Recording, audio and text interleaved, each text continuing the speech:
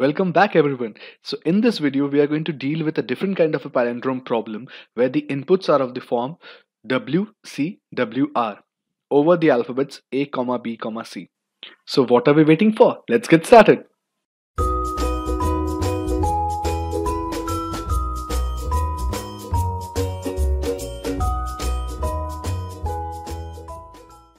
So the inputs we are having in this particular problem is in the form of WcWr, that is a word followed by C symbol followed by the reverse of that particular word.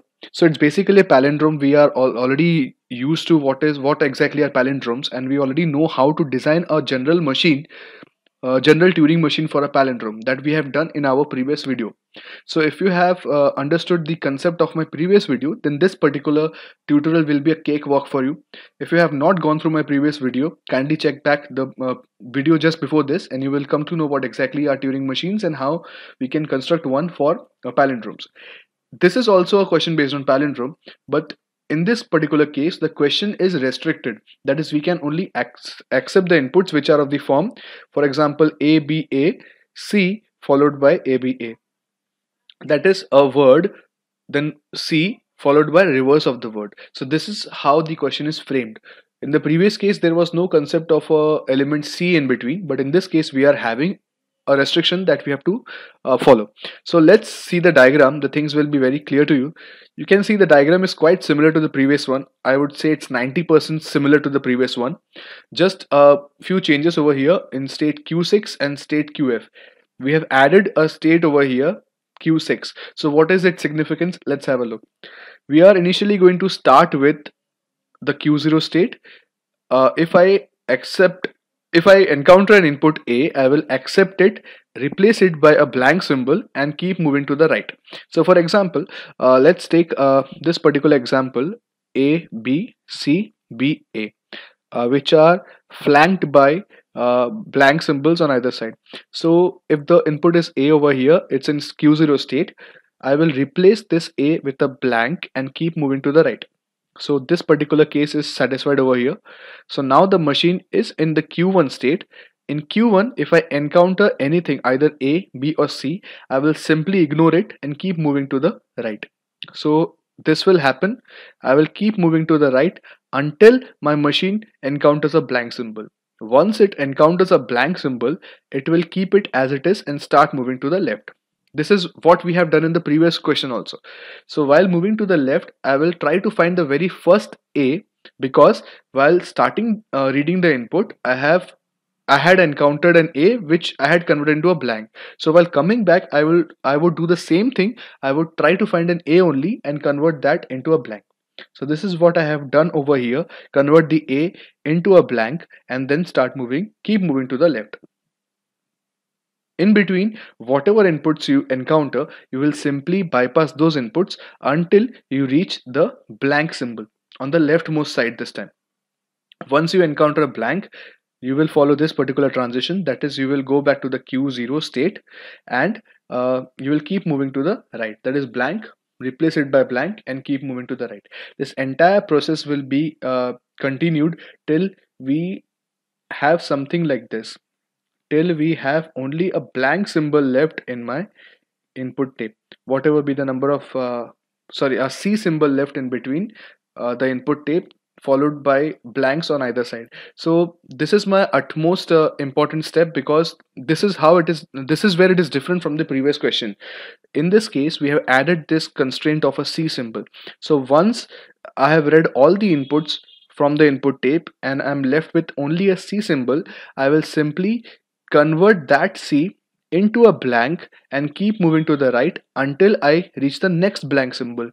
So if I encounter a blank symbol in this Q6 state, I will stop the machine over there. I will replace this blank with a blank only, stop the machine over there and indicate that whatever I have read so far, that was a palindrome. For example, if I had started reading an input something like this, it is also a palindrome, BACAB. So I will now start reading it, and this time the machine will go to the Q4 state.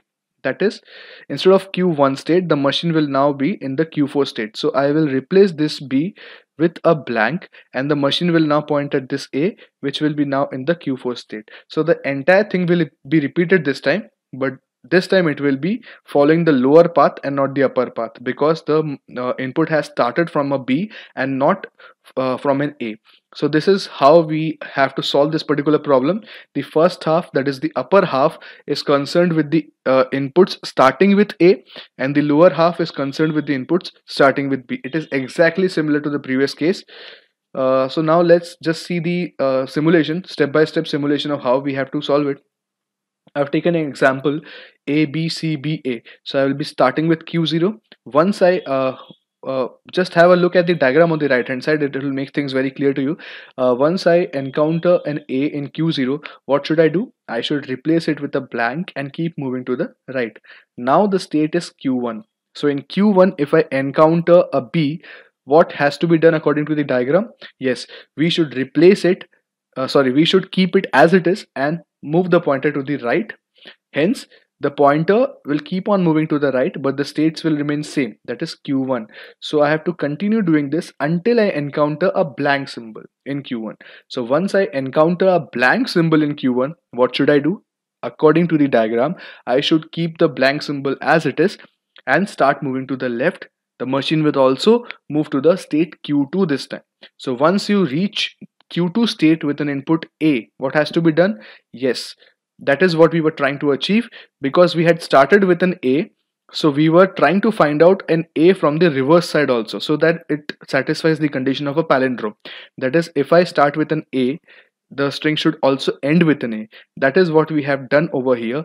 So once I found the A, I will replace that A with a blank over here and keep on moving to the left. This time the machine has entered into the Q3 state. So once I enter into the Q3 state, I will bypass every other character while moving to the left until I reach a blank. Once I encounter a blank, I will keep it as it is and start returning to the initial state by moving to the right. This is how we have completed one cycle over here. Now we will repeat the entire cycle with the strings starting with B this time. So the machine will obviously follow the lower path, and the entire process will be repeated until and unless I encounter a C in the Q0 state. Once I encounter a C in the Q0 state, what has to be done? Yes, it's very clear. The inputs on the left hand side and right hand side have exhausted. Now I'm left with only a C symbol. So I will replace that C with a blank according to my diagram and move into the Q6 state.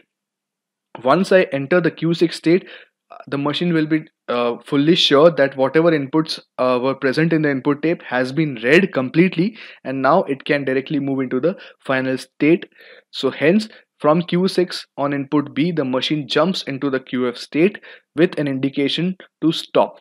This is how we construct this particular logic of a palindrome with restrictions of WcWr. So just cross check with the transition table which I have got over here. Match your answers with this particular value so that you will get a complete solution to this problem without any mistake. So this is what we have achieved after the end of all the transitions.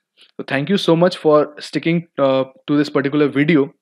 I hope you understood how exactly palindromes differ when there are restrictions imposed on them and when there are no restrictions. So diagrams are quite similar. I would say 90% similar, except the few states which have been added over here. Otherwise, the entire problem is same. Thanks a lot for watching this video. If you like my channel, do subscribe to my channel and press the bell icon for continuous updates on whatever videos I post on this particular playlist or on different topics from different areas of technology. Thank you so much. Thanks a lot.